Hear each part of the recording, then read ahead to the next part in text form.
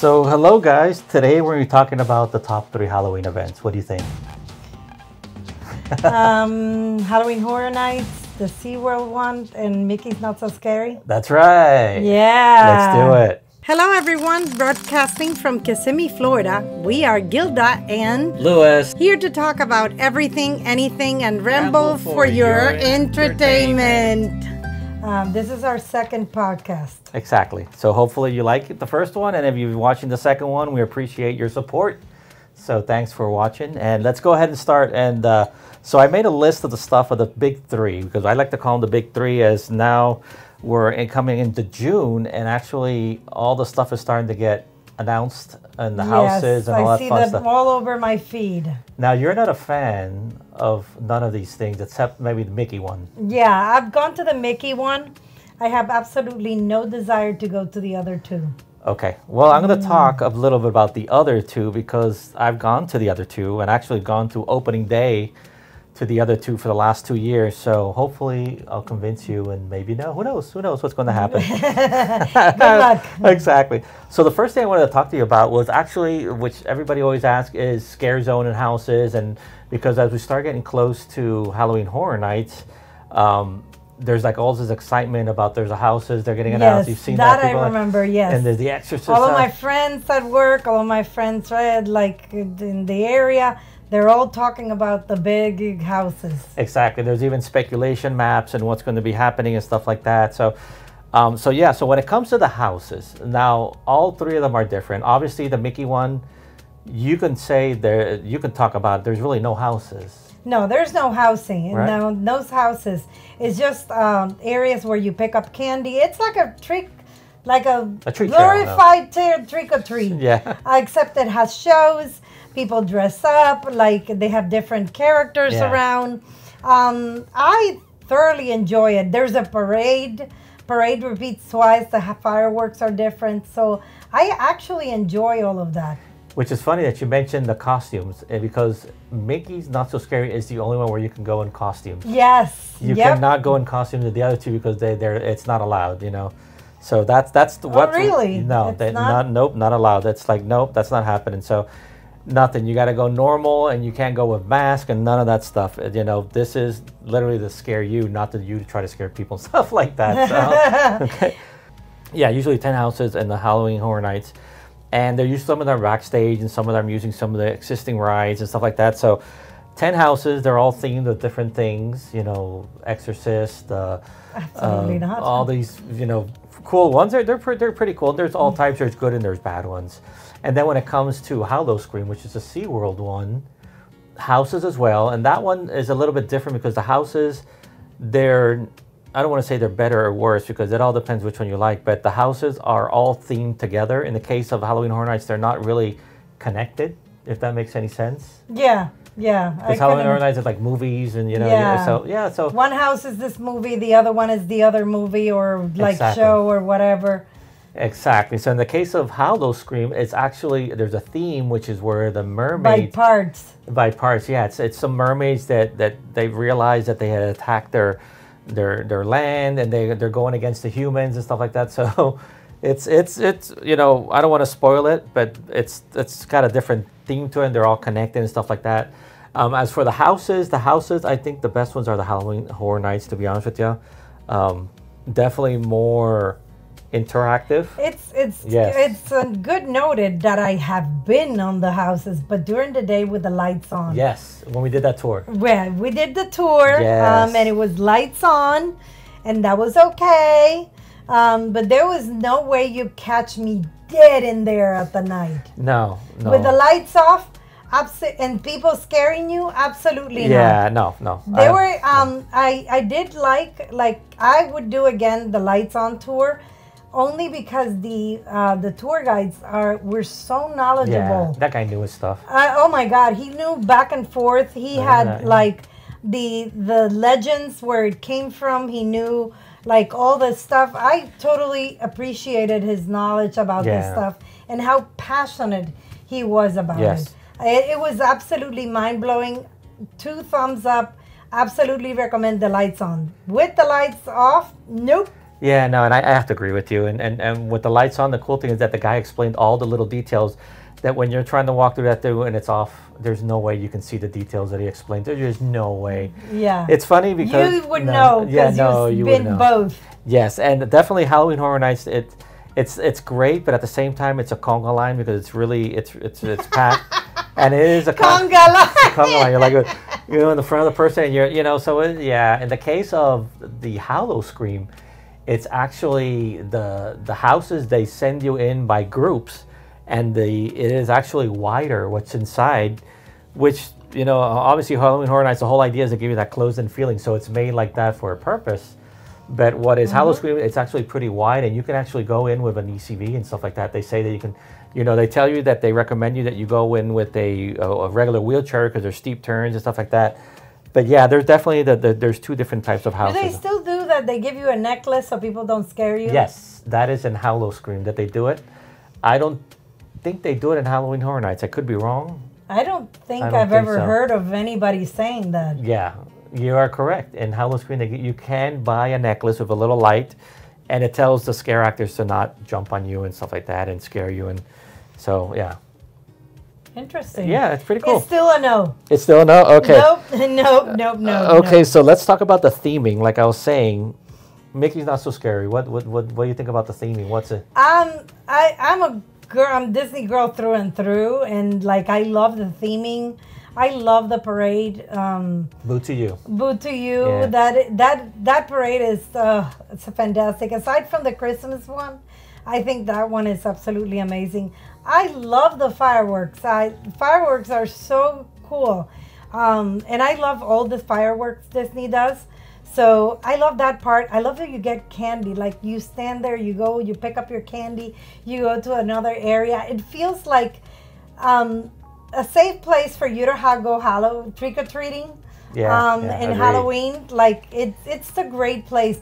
And if you're traveling, I think that's what's even better. Yeah. Because if you're traveling during that time and you live in an area where there's not so many neighbors, you don't have that many people approach. Mm-hmm. So maybe this is an idea of your kids getting to go trick-or-treating in a safe environment. And you get to dress up yourself, which is like the coolest thing ever. Yes. I see the other people getting all dressed up. Yeah, I see the other people getting dressed up, and people are so creative with the costumes. Yes. Like sometimes there are entire families that are themed. And I love it. Like I had one year a family who was dressed as Kim Possible, the show. That's cool. And it is so cool. Like the stuff that you see, you're like, oh my God, 3 friends who came of the Powerpuff Girls. That's cool. And I love seeing the costumes it's a pity that during the year they can't come in costume, which I understand. It's the rule.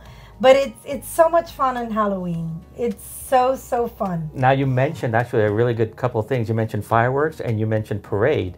In the case of the 2 other ones, they do have what they call scare zones, which are areas similar to the houses, but they're on the street and there's people coming at you and there's lights and sounds and and of course cheerleaders with the with the chainsaws. Absolutely not. Yeah, and we'll put some clips so you can see more or less what I'm talking about. So. But yeah, so those have what they call the scare zones, and those areas you can go in, and they got the cheerleaders with the chainsaws and stuff like that. Yeah, so those are scare zones, which Halloween Horror Nights and Howl-O-Scream both have, and they're really cool themed because every area has its own little cool thing. So that's one cool thing that Mickey Scary doesn't have. But again, over here you don't got no candy. There's no candy for you.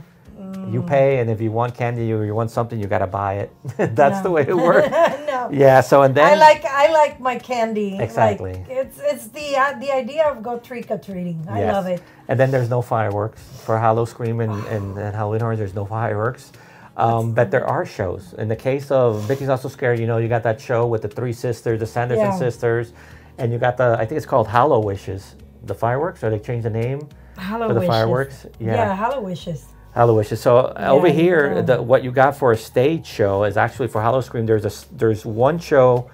Actually, there's 2 shows that happen during the event, and one is in like the main area where there's like 4 stages, and that's where the siren, the main angry siren with the angry sisters are, and there's fire and there's frost and It's pretty cool. And then the other one for Halloween Horror Nights, they actually have a stage that they'll sometimes do like little skits and stuff like that. And then another show that they have is called the Fuel Girls, which is I think they're a third party. They come in, they do a show with fire and stuff like that. That's one of those little auditoriums. Yeah. Really cool. I'll put some clips of it so you guys can see, and it's really awesome. It's worth noting that I have never seen, and I know people are going to go ballistic over this, I have never seen the show of the Sanderson sisters. Yeah, the movie or either. Yeah, the stage No, show. I've seen the movie. Yeah. But Well, let's be honest. That's another thing that I wanted to touch here today is that it's the time that you have in the events. So, for example, that's one of the things that we always didn't like of Mickey's Not So Scary, and it was the time. It's like it was 7 to 12. It starts at 7. Midnight is done. And if you want to see the characters have incredible, some of them sound ridiculous lines. Yes. And so if you want to get candy, you have to prioritize what you really want to do. Do you want to do this or do you want to do that? Would your main focus would be trick-or-treating? Our girls love trick-or-treating. Yeah. Yep. So we always made the line for the candy. For the candy. Yeah. And I think it's worth noting that this is one of the few times you get a parade at night. Yes, that's true. And I love it. We used to love the parade, Electric Magical Parade. Electric Magical Parade, and the other one, Spectrum Magic. Spectrum Magic, yeah, Spectrum Magic days. We love Spectrum Magic, so the girls used to love it. And so that's the part that I agree with you. It should be either longer or something because there's not enough time in the event for you to do the characters, to go trick-or-treating or do whatever. You have to pick or go twice. Or go twice, exactly. And then the parade, you got to be there early because you know it's going to get packed. And the good thing, but at least the good thing of Mickey's Not So Scary is that stage show, I think it goes 3 times. 3-4 times. 3-4 times, and there's the last one's even at midnight, which is when the park closes. It's after midnight. Yeah, which is what they recommend. Do the last one, and then in the case of Howl-O-Scream, their show is also done 4 times, but they also have another show that's done indoors, and it's called Monster Stomp, which is killing and some other stuff. And I'll put some clips. I'll put some clips, which is really cool. But and that one's done 4 times, and all those shows are free. They're included with the ticket. And the Halloween Horror Nights, the one of Fuel, Nightmare Fuel, I think that's done 4 times also, and that one's great. So the characters, obviously the Mickey ones, you got special characters, right? You got Mickey with Mickey's dressed up. So is Minnie. They have certain places. They're not in their regular location. Like usually you see Minnie at Pizza Le Sideshow. Yeah. So it is Daisy, but in that day, they're in different areas. They used to have the princesses with the prince. Yeah, I think now it's only on Christmas that they have it, for the which Christmas actually parties. Makes sense. Yeah. But the 7 dwarves, the 7 dwarves are all together. 7 of them, They do not sign, but they are together, and you can take a picture. And honestly, I kind of feel like this is a controversial topic, but I kind of feel that in Halloween they should cut off the autographs. Because I think the line moves faster, and this we actually experienced it on Cruise Line. Yes. When we went for the Halloween show to see the Sanderson sisters. To see the Sanderson sisters, I was you remember. I was sweating bullets with that line because I was like, oh my God, they only have a certain amount of time. This line is insane. How they're gonna do it? Everybody, and the person in front of me had 4 different frames and autograph books, and they wanted single pictures and group pictures, and all of a sudden the attendant comes and says, this is the sign, this is the card that you're going to get for signatures. They do not sign. You get 1 picture and 1 picture only. You pick how you want to do it, but we're not going to do more than posing one. And I was like, oh my God. And that is brilliant because they actually all of a sudden they organize themselves. Which I understand that for us, the people that come all the time to the parks, we already know what we want. But if you come like further, like from out of state, exactly, and you're in vacation, you would have that mindset. You're not thinking clearly, which is understandable. Like your information overload. Yeah. There's so many colors, so much to see. So for me, it's understandable. Gotcha. But like we were surprised. I was like, and all of a sudden that line was it went down extra fast. Yes, and there were people. Great. They were adding people at the end. At the end, and I was like, oh my God, this is brilliant. So I feel like for Halloween they should do something like that. So the lines go a little bit down. Like for example, the line for Sally and Jack and Sally. Yes. Oh my. Oh my God, that was insane. Yeah, they had it even open before the event sometimes. Yeah, they like opened hours it at before. 4 sometimes. And we waited 2-3 hours. And when you're talking about 7 to 12, there's 3 hours. I don't think we waited that long because we went the day that we saw them. It was the day that it was raining. Yes, you're correct. Yeah, so like Gilda says, you got to sort of like pick and choose what you want to do on the Mickey's Not So Scary because the time is really limited, which is so and that you can't go. They don't have the multi-day option of tickets. Yeah.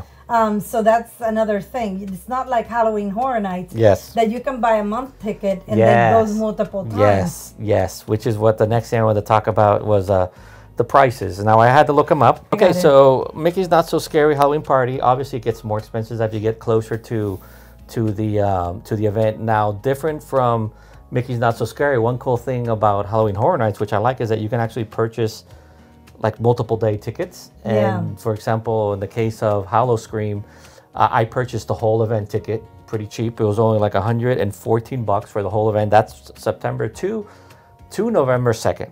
Obviously, parking is additional in any place that you go to. But if you have an annual pass, well, then you know that you can skip the parking.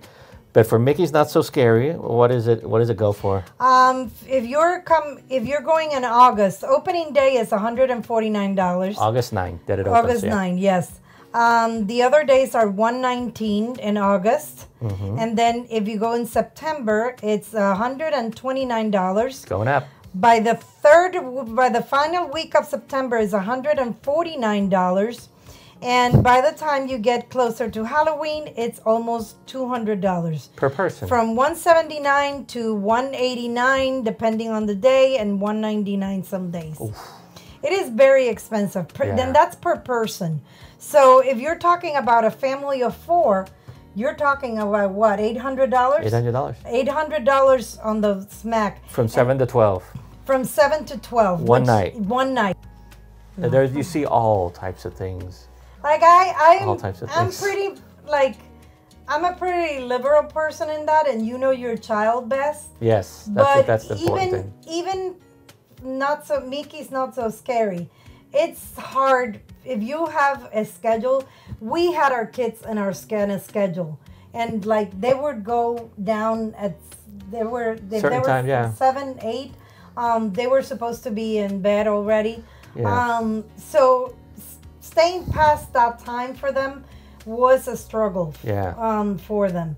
So I can't imagine how tough it has to be for those kids who stay like all day in the park and then go to that event. Yeah, now that is another thing. It's a separate ticketed event. So even if you got annual passes, all three events you have to pay extra. So do you get a discount?